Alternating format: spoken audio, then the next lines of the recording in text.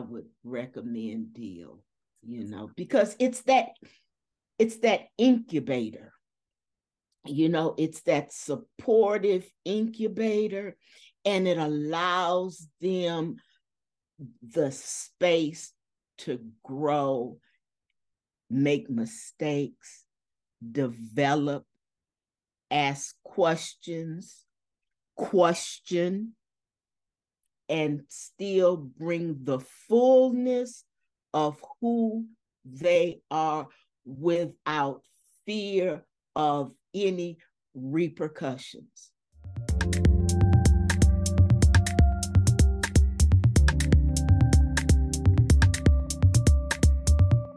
What impact has Deal had on you?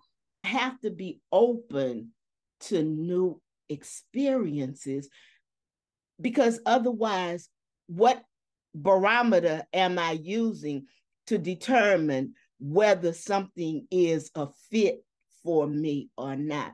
And am I blocking a blessing that I can be both giving and receiving? And so that's kind of how the ancestors work with me.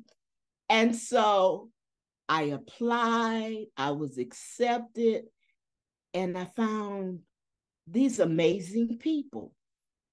Some of them I knew because some of them I had actually worked with, like Tawana, like Shane. But then there were these other amazing people, Dessa, Alana, Lisa Leverett, and being able to understand and appreciate on a deeper level how these systems are so intertwined, almost to the point where they can't be untangled.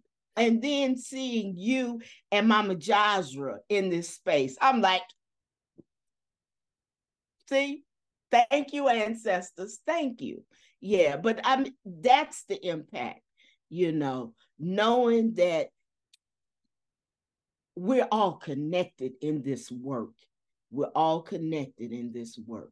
I was thinking about that this morning, about like how grateful I am to still be able to have this conversation with you, and still be connected through our work. Yeah, it's pretty amazing. I hear what you're saying about the connectedness.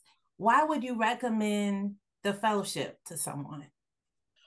Any young activist who is really seeking to build a deeper understanding, a deeper foundation and fellowship within this work, to understand, because a lot of times what I find, especially with the younger people that I interact with, they think it's only them in their particular area, and not really being able to make the connections of the interlocking systems.